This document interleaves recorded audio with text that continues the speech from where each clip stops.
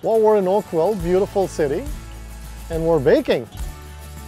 Personally, owning a COBS, one very big thing for me was the community aspect of the business, because we donate all of our end-of-day bread to charities.